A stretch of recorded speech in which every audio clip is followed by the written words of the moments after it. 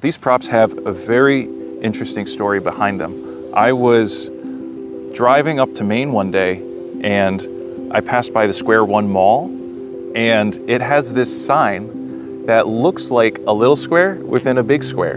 And that made me thinking, well, what if squares were a little more like closed circles, you know, with a little square within a bigger square? But I thought to myself, you know, if it was just a flat thing, it wouldn't be nearly as exciting as closed circles are. So I thought that one of them should be rotated over the other.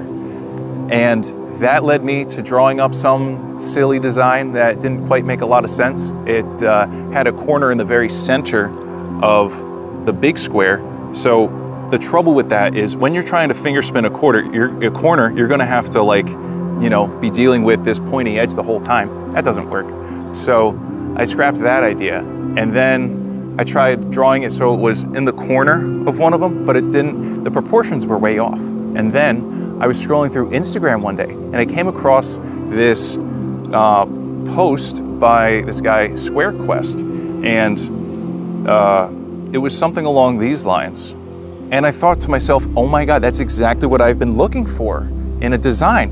It had the little square within a bigger square, and this handle of the little square sits inside the very center of the big square.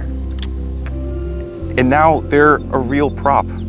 I talked with Roman from RD Boogang about getting them made as a prototype. And so these are the one and only set of square ones available, or maybe root squares, square roots. Oh my God, this is cool. This is so cool. I love this so much. Holy crap. Oh. Wow. So these are same time opposite isolations. Oh my God. This is the first time that I'm picking these up. And what is so incredible about this to me is that I am able to explore so much of how they work without ever having picked them up in the first place, you know? And it's really incredible how these props and these ratios in design function. Like, they're all connected. All of this geometry is connected together through this specific form of object manipulation called finger spinning. It all relates back to just spinning it on your fingertips. And the reason why this works is because my hand is in the very center of the big ring. So that creates a certain amount of balance. And so a lot of people will say, well, wait a minute, one side is gonna be heavier than the other. That's true, but when it sits like this, suddenly it's symmetrically balanced. And that is where you find the balance. It's about chasing the balance as it rotates around. And playing with where you direct that. In fact, you can manipulate the heavier weight so that way it adds momentum as you spin.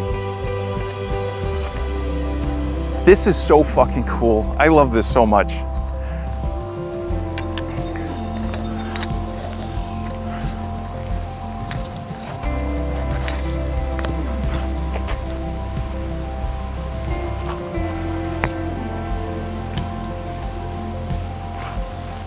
Oh my God.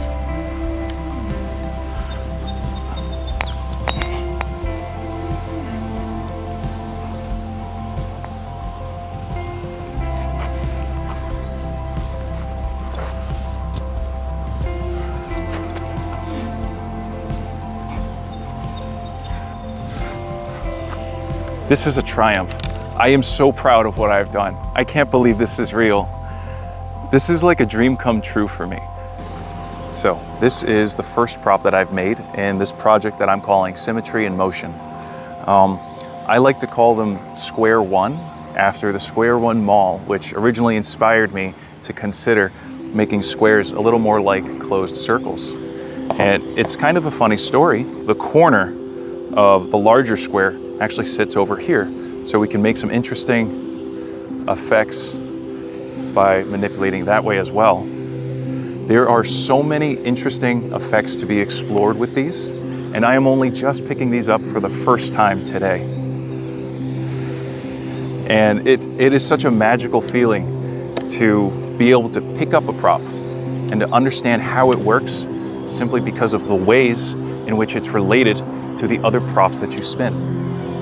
It's really, I can't really describe the feelings right now, but it's a combination of excitement.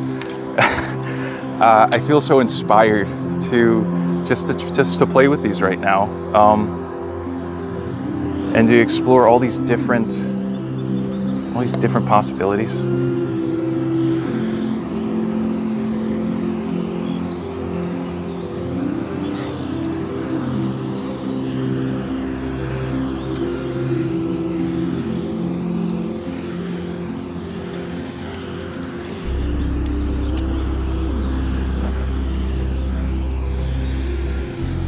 Wow.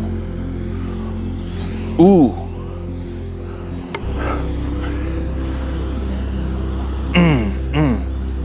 Oh my God. This is so cool.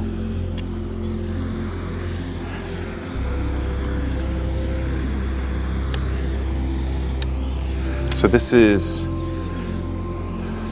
same time opposite anti-spin. There's a double anti-spin because each one is performing a different. Okay, so this is split time, double isolations. Oh, let's try, this is an isolation versus a static spin.